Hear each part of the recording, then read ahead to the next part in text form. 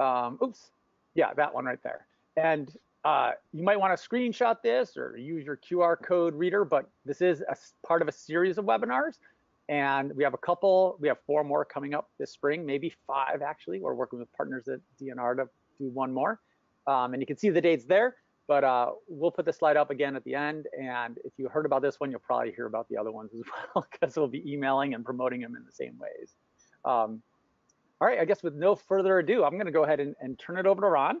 And just please keep in mind, keep yourself on mute if that's okay. If you do have questions, we really encourage you to put those into the chat box, and Krista, myself, and Elise will all be monitoring that throughout this entire webinar.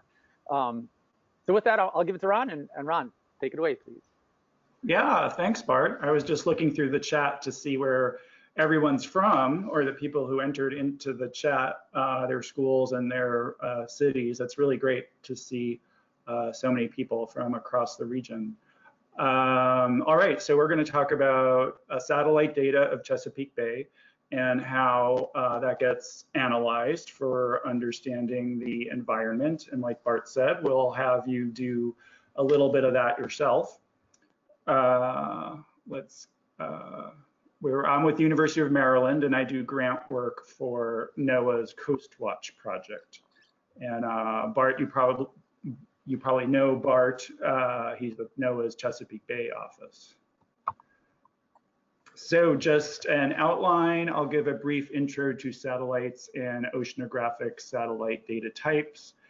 Then I'll talk about a case study of how satellites help to answer an environmental question in Chesapeake Bay. And then I'll talk briefly about accessing satellite data. And then Bart will take over and give you an educational example about an environmental problem. And then I will come back and do a demo of a data analysis tool that's on the World Wide Web. And then we turn it over to you. You will have a sandbox time, meaning that you'll have some hands-on play time with that data analysis tool. That'll be just a couple minutes. Then we'll come back and have some discussion about a potential education application that uses data analysis of satellite data. So this is a poll question. I don't know if Elise or Krista are conducting a poll, but we wanted to ask, how have you used satellite data? So I don't know, are we using the chat?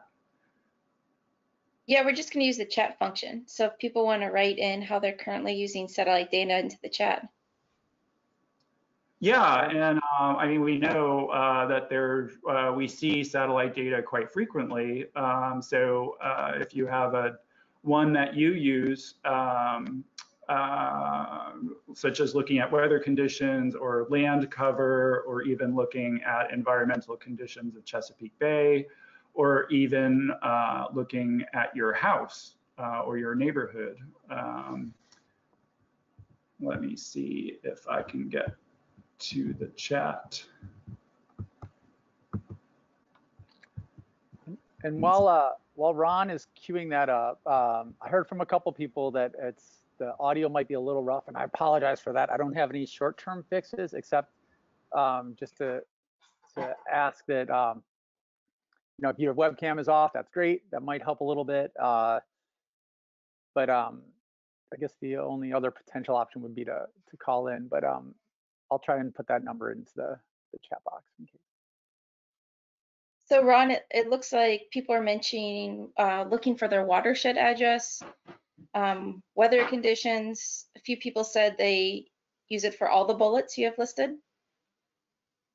Yeah, I see that too, that some people are looking at satellite data across a broad spectrum. That's really great. Yeah, that's wonderful. Our flood maps, I see census, US Census work, really interesting stuff. Wow, you're all on the go with satellite data already. I hope I can add something to what you're already looking at. Okay, so why use satellite data? Satellite data provides information where we can't get field measurements or where it's not practical to get field measurements. It also gives us broad spatial coverage with periodic observations at some consistent interval. So, for example, satellite data on a daily basis. And those are both really great, the broad spatial coverage for detecting spatial patterns and that periodic frequency and observation for monitoring change over time. And you can see from the example, we get the full expanse. We get data for all of Chesapeake Bay. So that's what's our broad spatial coverage.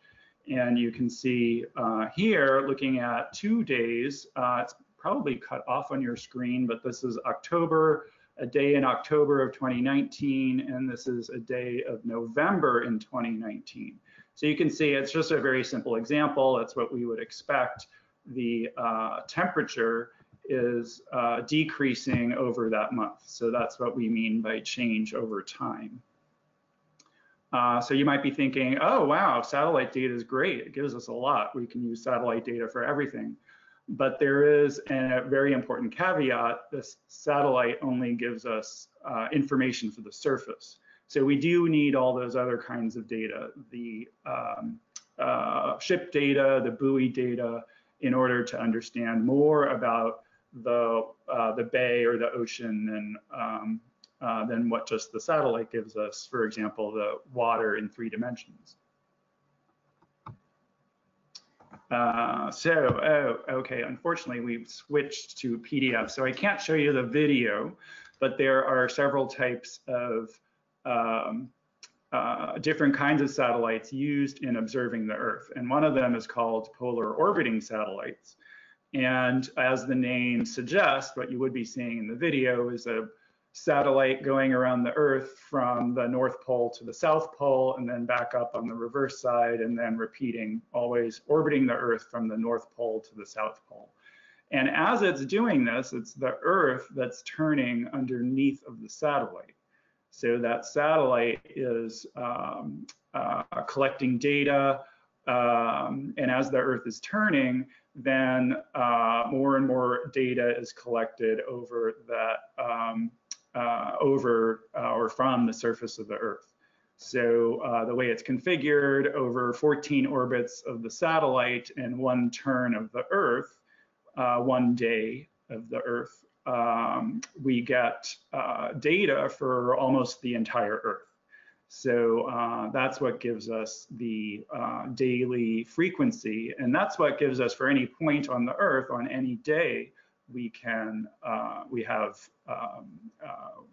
a data observation from the satellite for any point on the Earth every day. So here are some oceanographic satellite data types that are relevant to Chesapeake Bay. I already showed you temperature, so here I'm kind of zooming out to show you the water temperature. We also call that sea surface temperature. Zooming out to the Atlantic with satellites, we can see the Gulf Stream really well, that warm water coming from the Gulf of Mexico. Of course, as you all have seen, satellites take a picture the way a camera takes a picture. We call that true color. And then there are other products from satellite, the water turbidity, the suspended sediment concentration, we can calculate from satellite data, and the chlorophyll concentration. And as you know, the chlorophyll is the green pigment in plants, and as well for the ocean in phytoplankton and algae. So we get a sense from the chlorophyll that we can calculate, or we get a sense of how much phytoplankton is in the water. So now I'm going to give you, I'll talk about a case study, an example of how satellites were used to address an environmental question. And our question is, or society's question is, what is the impact of severe storms on Chesapeake Bay? And this question is very, very relevant because we know from climate change that the northeast of North America will become a lot wetter. There'll be more rainstorms, more frequent rainstorms, and more severe rainstorms. And we had a really interesting case in 2011 with Tropical Storm Lee that occurred in September, and that storm dumped a lot of water onto the Susquehanna River watershed. And as that water fell, the rain runoff from the land was carrying a lot of sediment, as well as all kinds of other stuff, garbage, debris, trees, all that kind of thing, down into the Chesapeake Bay. And we had the one of the two worst sediment plumes in our known history happened in that event. And the sediment plume extended almost halfway down the Chesapeake Bay. But what we were able to do with satellites was track that plume over time. This is an example of 3 days, but we could track that plume for almost a month. And people were very interested in being able to track the plume because the sediment has an impact on the ecology and on human activities. So for example, power plants were really interested because they wanted to guard their water intakes from all that garbage and trees from coming into the power plant. So they wanted to know the location of the plume so they could shut their water intake. Similarly, the submerged aquatic vegetation with all that sediment that can be smothered, and that will have this vegetation as a nursery ground for fish. So if the vegetation is smothered, then there's less habitat, and fisheries ecologists and fisheries resource managers want to understand if there's less nursery ground, then in future years there could be fewer fish that would impact the fishing industry. So the location of that plume, understanding its impacts was really important. And this keeps happening now. The second half of 2018 was the wettest period in the historical record for the mid-Atlantic, and that continued as a very wet period into 2019. And during that period, we were able to track the plume for individual rainstorms. I want to point out here on the graph, this is the water flow into the from the Susquehanna River into the Chesapeake Bay, and the orange line is the 50-year average flow. Now, compared with that is the blue line for this time period, and you can see the amount of flow is orders of magnitude higher than the average flow. And then on top of that, there were these rain events. So there was an enormous amount of water coming into Chesapeake Bay, and scientists and environmental managers were very interested in knowing what the impacts of all that rain could be. So I just gave you a lot of information. We're going to pause for questions. I don't know if people can ask, or are we looking at trying to open my chat here? Yeah, and Yeah, Krista. Oh, sorry, people can submit any questions they have for Ron in the chat.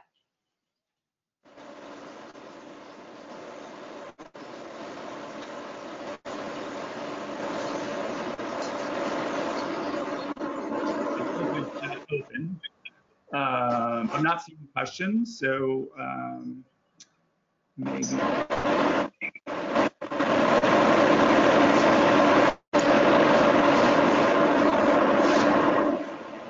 Ron, there's a couple questions about being able to share this PowerPoint. And just before we turn towards taking a look at the actual data tools and playing with the ERDAP tool, we'll put a link to where you can actually get those in the chat box, and we can put them in there sooner than later, and we might actually put them in there a couple times just so you have access to where they'll live, you know, for whenever you need it.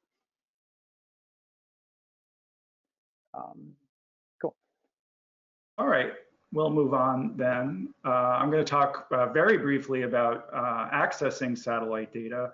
And there's lots out there, as we saw, you all know already, there are lots of ways to get satellite data online, but I'm going to show you two very briefly.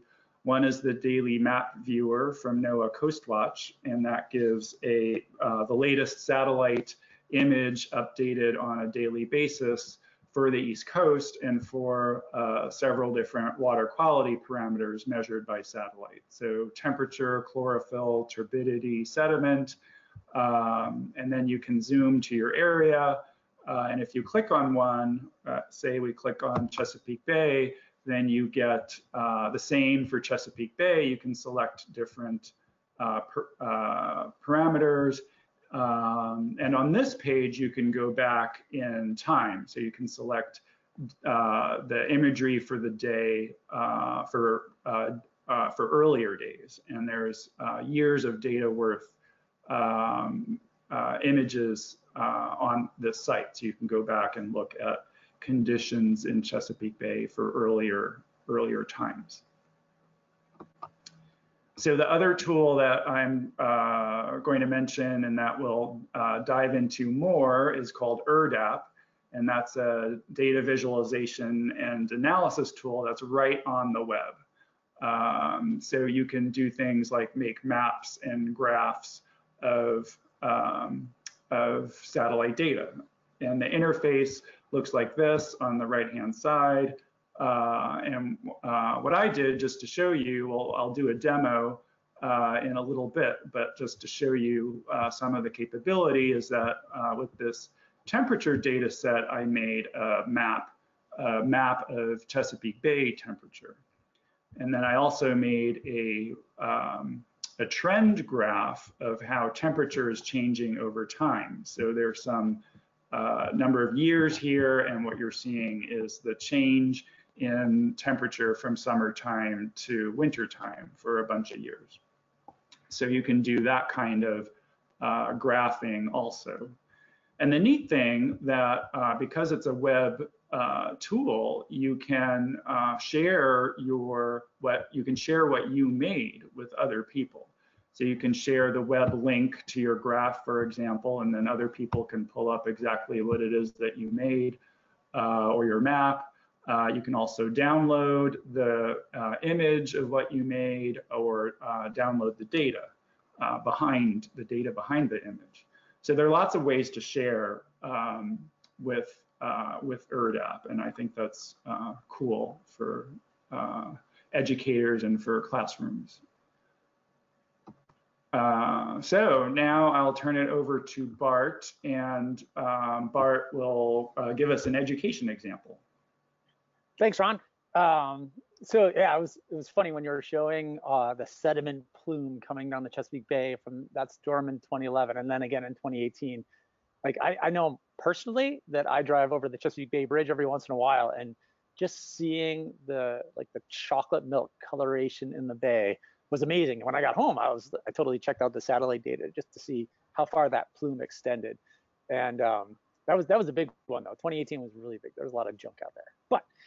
And I guess my point is that satellite data provides us with that really unique perspective for looking at this long-term data about the Chesapeake Bay and really the global oceans. And I like to think about phenomenon out there that occur every once in a while, and how we might be able to use data to learn a little bit about that phenomenon. And one of them actually happened back around a similar time to the data that Ron was mentioning, where all the precipitation occurred in 2011. And this is, I don't know if folks remember this, but just north of the Chesapeake Bay Bridge, and pretty much across the entire Chesapeake, there were millions of fish that just washed up dead on the beaches in the Eastern Shore, mostly in Kent and Queen Anne's counties. And hopefully you can see that picture there, but that's kind of what the beaches looked like for a little bit. And this doesn't happen a lot. It happens occasionally in the bay, but this large fish kill is one of those phenomenon that caused a lot of concern out there. And Ron, you can go ahead and click to the next slide, please.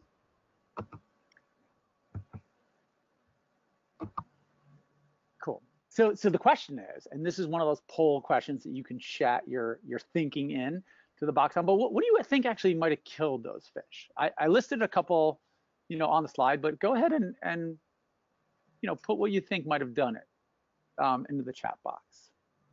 The options are like disease, maybe a lack of food, low dissolved oxygen, some kind of pollution event, maybe a change in salinity, a change in temperature, maybe something else out there. Like it. Low DO, maybe a lack of plant life, places for those things to hide, increased sediment, awesome.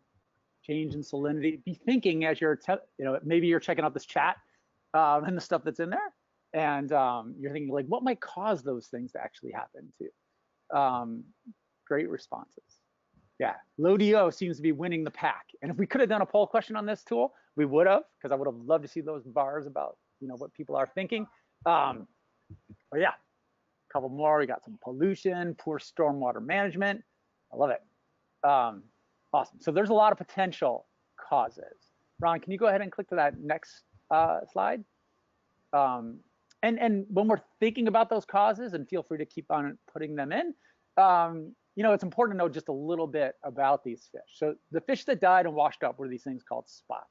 And you can see the picture of what they look like right there on the screen. But, their habitat, they actually spend most of their adult life, or a good chunk of it, out in the Atlantic, but they do come in, they do spawn in the Atlantic, but those young fish come to the nursery estuaries around the East Coast, like the Chesapeake Bay. And then they kind of hang out there in the shallows, eat and grow big and fat, or as big and fat as a spot gets. And then eventually they migrate back into the Atlantic in the late fall and winter. They're bottom feeders, so they eat plankton, they eat vertebrates, they eat some other small fish that exist out there. And then in terms of water quality conditions, dissolved oxygen, it needs to be greater than 0.8. And yes, you were seeing that right, 0.8 milligrams per liter, or parts per million. Their salinity tolerance is they can actually live in pretty fresh water, but they like brackish to marine waters. And their temperature tolerance, they like to have water that's above 10 degrees Celsius. That doesn't mean super warm. I didn't put the top end in, but just something above 10 degrees Celsius, and they're pretty happy. And the last thing, they taste great. If you've ever tried one, they're delicious fish. So Ron, you can go ahead and click next, please. Yeah, I think they are a drum family. They're a little bit like croaker and stuff along those lines. Oops, thanks. So we're just going to explore a couple of the potential causes, and survey did say low dissolved oxygen was the number1 potential cause. So we're going to look at that really quickly. So go ahead, Ron, if you don't mind clicking to the next one. So, this webinar is about satellite data, but satellite data isn't the only data that exists out there. NOAA Chesapeake Bay Office and Maryland Department of Natural Resources and other groups, they monitor water quality data around the Chesapeake Bay all the time. And this is a graph of dissolved oxygen data for that time when the fish started washing up, right at the end of December in 2011. And what you can see on this graph is that on the left-hand side, it starts around 12/10, so about the 10th of December, and runs through the end of the month. But at no time in this entire period does the dissolved oxygen end up going below roughly 10 parts per million, or milligrams per liter. So back on that earlier slide, I mentioned that 0.8 milligrams per liter is what spot need if they experience water quality conditions with less than that in terms of oxygen. They'll start to die. So Ron, you can go ahead and click to that next slide. So the question is, like, was it dissolved oxygen in this case? And the answer is nah. It wasn't. The conditions, they stayed above 10 the whole time. And like I said, spot are fairly tolerant of dissolved oxygen levels being pretty low. So go ahead, Ron, you can click to the next one. So the next thing we're going to just take a quick look at, because that was also on that list, and I think a couple people actually listed it, was temperature. And I don't know if people remember December 2010, but this data helps maybe jog some of our memories. So round about early December, we were looking at a temperature of about 10 degrees Celsius. just at the start of December, and that temperature dropped precipitously within that first week, and went from 10 to down below 4 degrees Celsius in pretty quick turnaround. So Ron, if you can go ahead and click to that next one. And you can look at this data from buoys that are out there in the Chesapeake Bay, but luckily you can also access this data via satellite. So the graph on the left-hand side of your screen is temperature data from one of our buoys over time, and that same time period roughly is graphed on the right-hand side using the satellite data and the ERDAP tool that Ron's going to show us a little bit more about in a minute. But in both cases, you can see a really fast decline in temperature in the earlier part of the month. So go ahead, Ron, you can click to that next one. And that fast temperature decline, well, is kind of the question, right? Is that to blame? And so a little bit more detail on SPOT is that there is a lot of mortality that occurs in SPOT between the temperature of 5 and 10 degrees or 7.5 average. You can see what that is in Kelvin because the satellite data is reported actually in Kelvin as well. And the red line on that graph actually shows where roughly 10 degrees, or I'm sorry, where 7.5 degrees is. So you can see that, yeah, in December, in the early part of December, temperatures dropped and they dropped quickly. So Ron, you can click to that next slide. So in this case, it looks like from just the two things we looked at, and we didn't look at the whole host of things, but there seems to be an indication that a rapid drop in temperature led to the mortality of these fish. And this is something that you don't hear about every year. You don't see it every year. And so like up here on the screen right now, you see just a comparison between the temperature in 2010, 2011, and then the year before. And one of the things I hope you're seeing in that graph is that the temperature decline happened quickly in 2010, but not so much in 29. And 29 was more of an average year. And so these SPOT are very vulnerable to these rapid temperature changes. And you can go ahead and click to that next slide. And it turns out that when they did a little bit more work on this, the Department of Natural Resources of Maryland looked closely and found indeed that rapid drop in temperature was actually the cause of this fish mortality event. And in some circles, people don't see quite as many SPOT around as they used to. I don't know if that's been validated, but it's interesting to think about that this large event, had an impact for a while on SPOT populations in the Chesapeake. But it's kind of a cool story, interesting phenomenon, not the happiest, but it provides us a window into looking at how environmental data can be used to understand some of these phenomena. So with that, I'm going to turn it back over to Ron. Okay, thank you, Bart.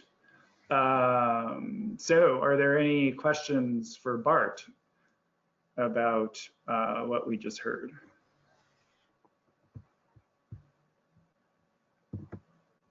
And I'll just add, if people are putting stuff in, that one of the things that we're working on, we have this tool called Chesapeake Exploration, and that activity we kind of just went through is an activity that we are working on getting posted up there so that either you can share it with students or students can access it directly if they're interested.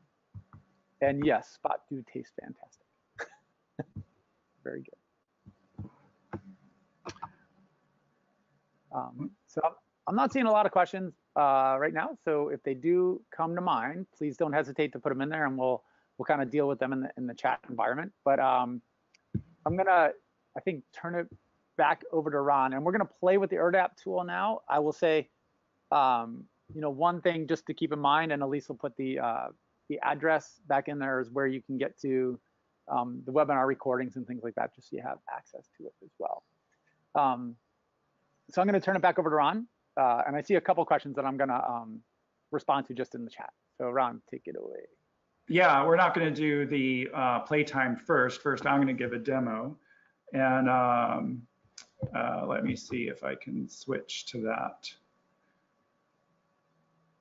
Okay, this should work. So now, do people see? It's a web browser with ERDAP in the upper left-hand corner. Yep, we see that. Okay, Thanks. Yeah. So this is what the ERDAP. If you go to the URL for ERDAP, this is what this is the first page that you get to, and if you click on the right-hand side here, you get a list of all the data sets that are on this ERDAP server. At the moment, it's taking a while, but there are over 100 data sets. So that's a really long list. And I'm not even going to show you that. It's a long list. It's hard to look through. So instead, what I'm going to do for you is a search of what we're interested in. And I wrote one in here already, East Coast water temperature, and we'll do a search on that. And now we get a list of those data sets, and there are 6 of them. And I know that I wanted to show you the sea surface temperature that's monthly. So what we do is go to the make a graph column, and I want to make a graph of this monthly sea surface temperature. And that gives us the interface that I showed you before in the slide. So this is the temperature data set. And what we want to do here is zoom in to the Chesapeake Bay. So we can click on the map to specify a new center point. So let's do that. And that brought us in a little bit and put Chesapeake Bay in the center. And now we can zoom in. If we do zoom in 2 times, that'll take us further in. And let's do that again. And now we have that's a pretty decent map of Chesapeake Bay water temperature. And it's the water temperature for the latest monthly average water temperature. And so, Ron, just to highlight, you just kind of clicked in the Chesapeake Bay and then clicked on the zoom in buttons to get to that level. So you, from the big map, just clicked in the bay.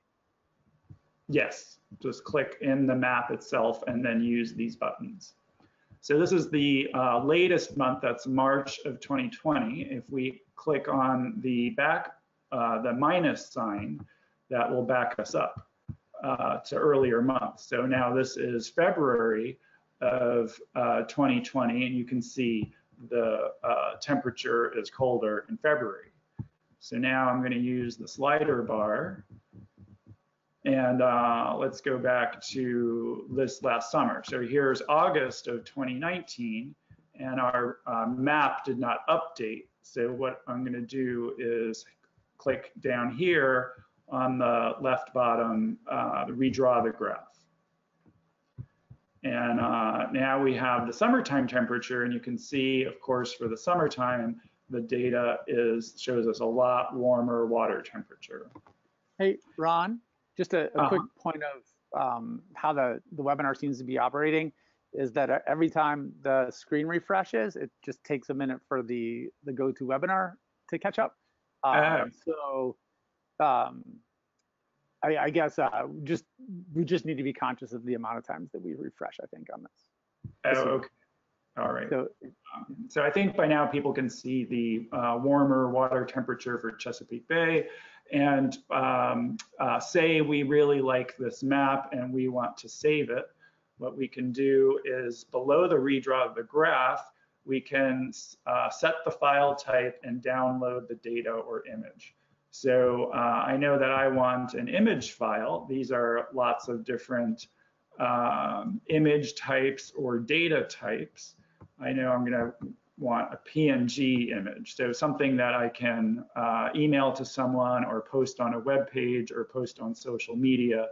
And now I'm going to hit, I selected PNG, and now I'm going to hit the download the data or image. So now you can see that we have that PNG file as a single image, and sorry, we have the map as a single image, and this is a PNG file. So if just like any time with a image on the web, you can do a right click and do a save image as. So you can save that to your device or your laptop. I also want to point out that this URL at the top is a really long and crazy URL, but this is the URL to this specific PNG image. So everything in the URL is what specifies what makes this PNG image from the data set that we selected in the beginning. So that's really useful. You can bookmark this URL and come back to it. You can copy the URL and put it in an email and send it to someone. And when they click the URL, they will get this exact image that you made. So now I just used the back. What I did from that page is I used the back button to go back to our Make a Graph page. You can always use the back button to go back to what you had done before, or say you didn't like what you just did. The back button is really useful to undo, either go back or undo what you just did. So now we made a map. I also want to make a line graph. So here in graph type at the top, there's a menu, and I'm going to select lines and markers. So that's a line graph with the markers of the data. And so it gave us a line graph and a short interval here. Now what I forgot to do in our map, and again, I'm going to use my back button to back up, is that we're going to make this graph for a particular location in Chesapeake Bay. We're going to make a time graph, so a trend graph. So I'm just going to pick an easy whole numbers here. There's -76 longitude and 37 latitude. So I'm making a note of that. And I go forward again, and for the latitude, that was 36. And for the longitude, oh, maybe I got that wrong. Is that right? 76, that's what it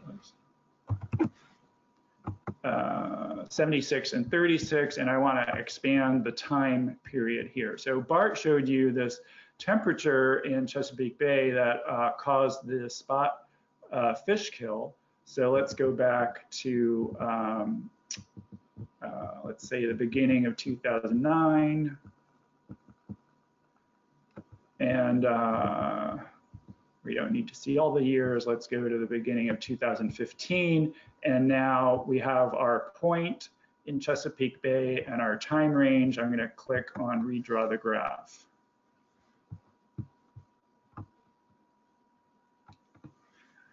So I am hoping now you see a trend graph that is showing us over the set of years from 2009 to 2015, the changes in temperature from summertime to wintertime.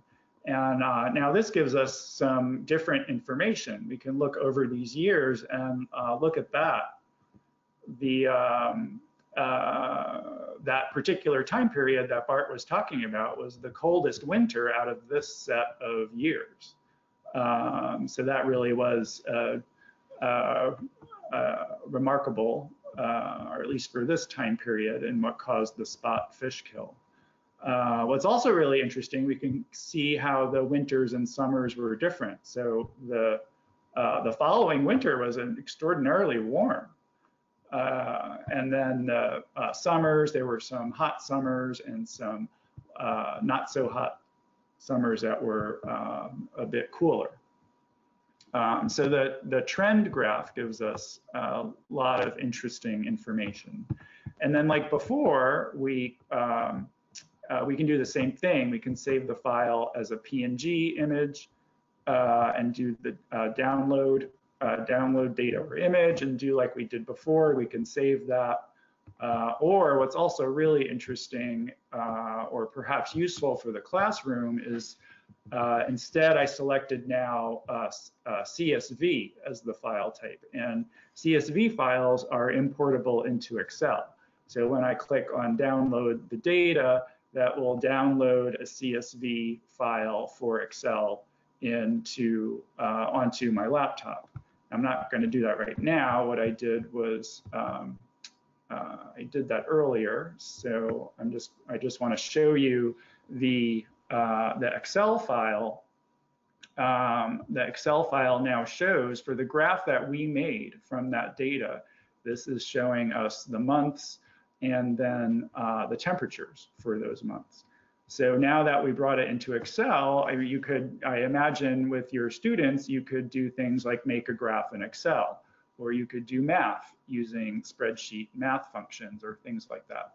So, so that's really useful.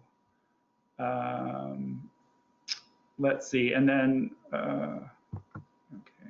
Yeah, and then similarly, one could save this URL, and like we did before with the map, and people can go right, people you share that URL with can go right to the thing that it is that you made.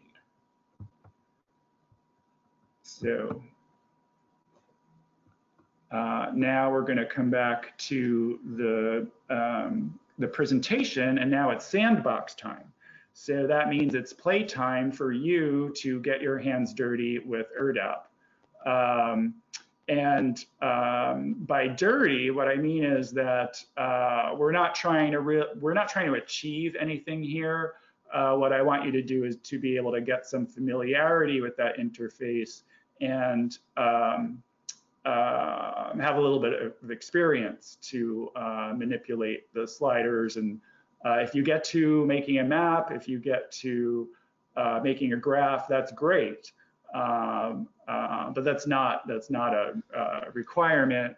We only have a little bit of time, so just so that you get some familiarity, because we're going to come back and have discussion about your experience with ERDAP. So what you'll need to do is open a browser and put in this URL, coastwatch.noaa.gov/ERDAP, and that's with 2 Ds. ERDDAP.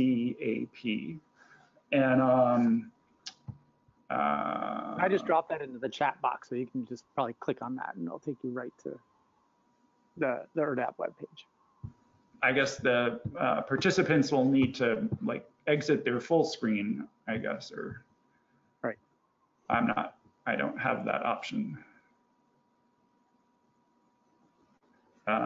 So if you open your browser and go there, I'm assuming people can do that. And if you can't, then put your question wherever you're having trouble. Put that question into the chat box, and then maybe Elise or Krista can read if there are questions on the logistics of operating that ERDAP website, then I can try to answer that. But on that page, once you get to the page on your browser, then we'll do a search like I had done for you before. The search box is on the upper right-hand side, and you can put in any one of these.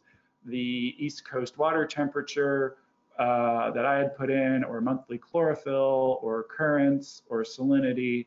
And I'm hoping that you're able to toggle in between. If you exit full screen from the GoToMeeting and bring up the browser, you can still toggle and see what's on the slides here.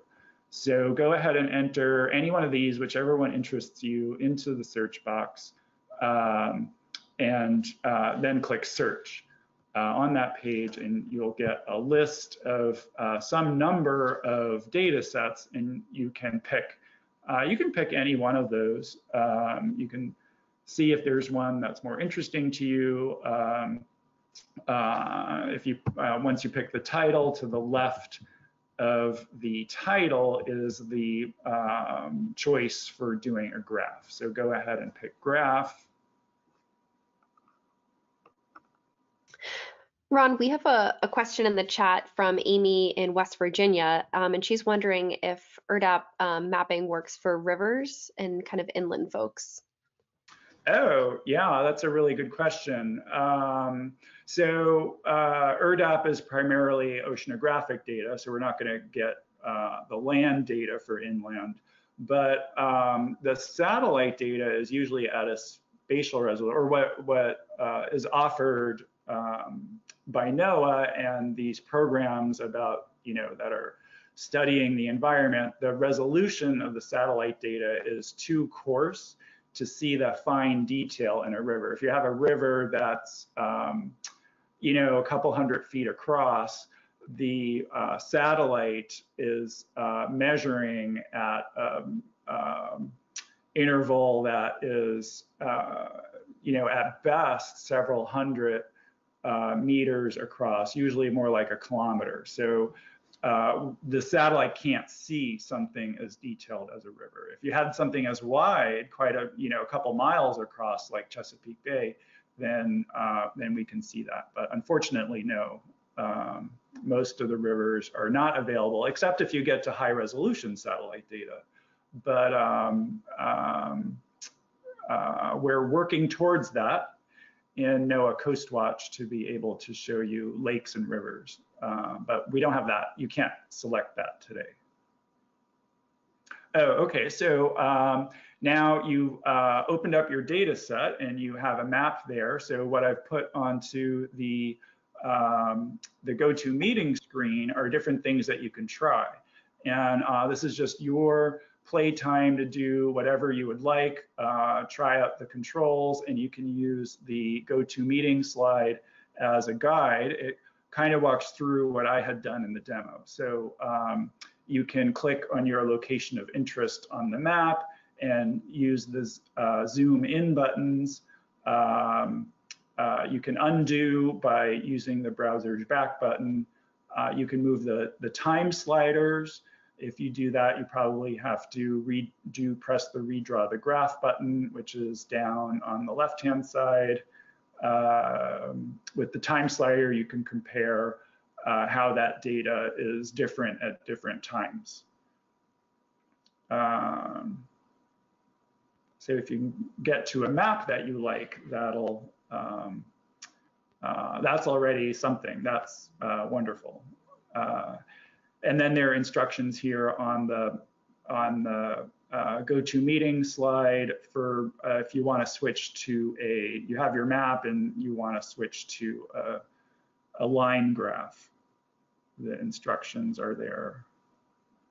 So I'm going to be quiet for a couple minutes. If there are questions, then use the chat.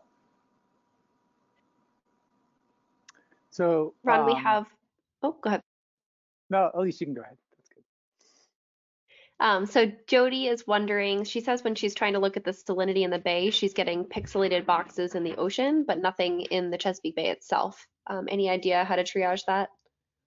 Yeah, that's a really good question. And I'm sorry to, I guess maybe I tricked you a little bit in the very early part of the slide. I was talking about the oceanographic satellite data types relevant to Chesapeake Bay. There actually isn't salinity data for Chesapeake Bay. So I wasn't meaning to trick you, but if you had an interest for out in the open ocean, that's where the satellites can collect salinity data. So it's there are technical reasons why in measuring salinity, the land interferes with the water signal. So the land signal is completely removed, and that interference area in coastal areas is not included. So if you pick salinity, stay with that, and pick something that might look interesting out in one of the oceans out there, but the coastal data is not going to be there. And as also in the question is the pixelation. That is data that's even at the salinity data is at a spatial resolution that's even more coarse. So so yeah, what you see, you're not going to be able to zoom into a really fine area.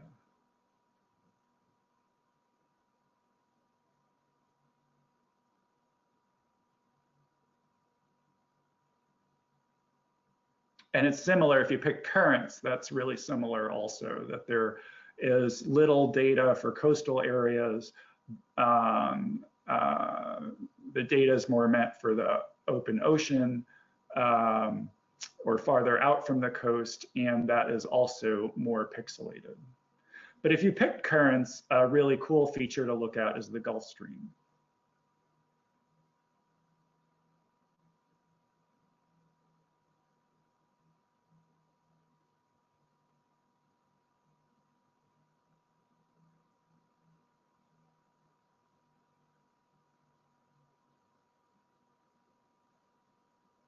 Yeah, and one other thing that we didn't mention earlier, just so you know, like these steps to go through to generate the maps or the time series data, Ron put together a tutorial, like basically step-by-step instructions how to do some basic work with this too, which with the webinar, we'll also be sharing that document as well.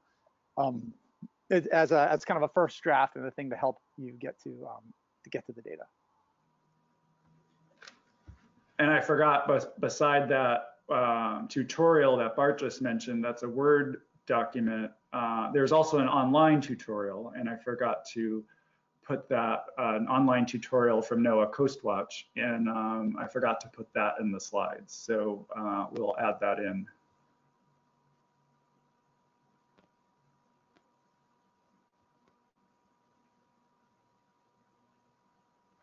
All right, we do want to get to some discussion. So you can try this now. You can do some of that sharing of your work. So below the redraw the graph, if you haven't yet, you can select a file type like PNG and then do a download of the data. Or if you have a graph, you can do the same thing. You can save the image of your graph as a PNG file, but you can also try selecting CSV from the list and then downloading the CSV file, the data. And you can also try copying that URL and emailing it to yourself or just bookmarking it. And then at some point after this webinar, you can then go back and open the PNG image file that you made, post it to social media. You can open your CSV file and make a graph in Excel. You can go to your bookmark. You can email your URL to someone else. And you can also, since it's a URL, you can put that into a web page or onto a blog. So with that URL, you can just keep on playing with what you've already been working on. Yeah, and like tools like this, there's tons of data out there from NOAA, from NASA, from USGS. There's all accessible, and they're really, I don't know, I always think they're fantastic tools to support education programming. So we do thank you for you're interested in learning about this satellite data as well. And like maybe Ron, if you don't mind, can you click to that discussion slide real quick? Yes. Just because we're running kind of short on time. And you know, if folks want to drop some ideas based on that quick exploration into the chat box of any of these questions, we'd love to hear them, as well as, you know, if you had advice or ideas about how ERDAP can be used by educators or what kind of supports we need on that side, we'd love to hear that too. And I also want to make sure that you have our contact information. I think, Ron, that's on like one of the last slides, right? In case you wanted to reach out and explore a little bit more about that. And is it okay? I can just put it in the chat box so people can get our emails there as well. Yes. Oh, there it is. Cool. Ron just put it up. Because we would love to work with you on, you know, any interest you have in accessing this data. We'd love to work with you on that if desired.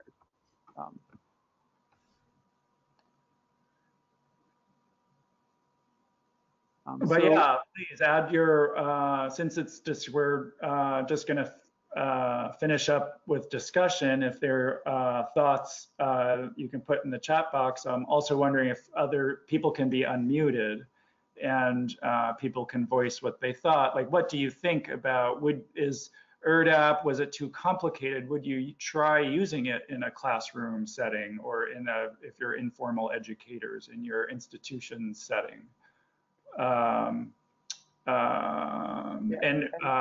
If Bart and I put some effort into making an education application that incorporated ERDAP, would you use that?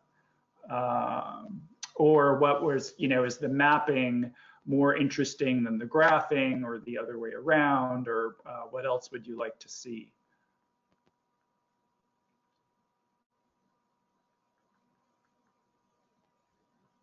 Yeah, and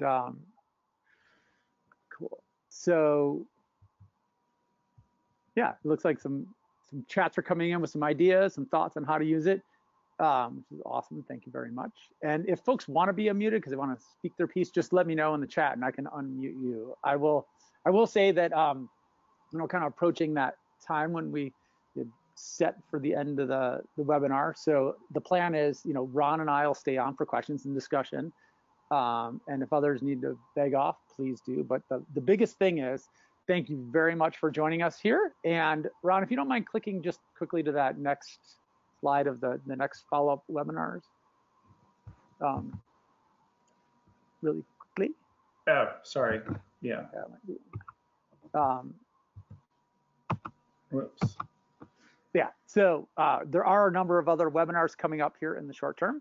And if you want to join us on any of those, you'll be hearing about them probably in the same way you heard about this one. But thank you for your time. And like I said, Ron and I will stay on here for a few more minutes to see if there's questions that come up that we can help you work through or deal with. Otherwise, thanks and enjoy the rest of your afternoon.